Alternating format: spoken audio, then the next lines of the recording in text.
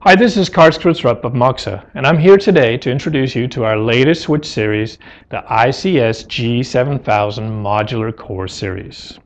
These switches are high-performance wire speed switches that support up to 48 copper or fiber gigabit ports and an industry world's first 4 10 gigabit ports.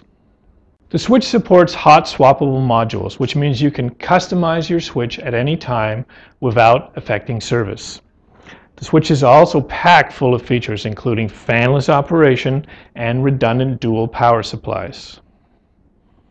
And finally, the switch also supports multiple industrial redundancy schemes, including turbo ring, which means you can interconnect your core layer switch with other core layer or distribution layer switches. Okay, I'd like to show you our industrial network management software, MXView. MXView shows a graphical depiction of the network elements from the edge layer switches to the distribution layer switches, all the way back to the core layer switches, which we can see here that are set up in a turbo ring configuration. This is the primary link, the solid black line, and the secondary link indicated by the dashed line. Now I'm going to pull out the primary link. Now we can see that go down on MXView. Instantly it becomes a red solid line, and the secondary link becomes a solid black line. Now notice that the edge switches and distribution layer switches are unaffected by the outage of the primary link. Let's put it back in service. Okay, it should be coming up. We can see on MXView it now becomes a solid black line again, indicating it's in service, and the secondary link is now back to the dashed line configuration. Okay, next I'd like to show you our redundant dual power supplies, which every ICS G7000 modular core switch series supports. Let me turn the rack around to show you those power supplies.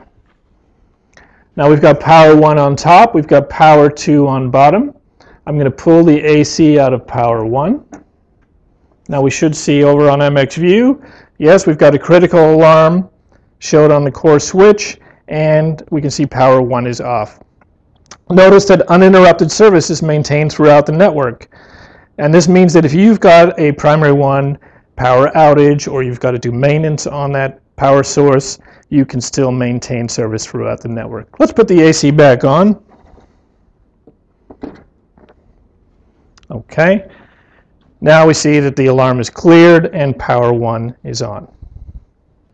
Finally, I'd like to show you about our hot insertion or hot swap modules, which every modular core switch supports. Now this means you can change the type of media or expand the media without affecting the service of the other connections in the switch. Now to do that, I need to press this hot swap button located at the bottom of the card to gracefully shut down the ports. Let's press the button. Notice the hot swap state LED blinks 3 times. Once it's extinguished, I can remove the card, and notice that all the other elements in the network are still in service. Now let's put the card back in.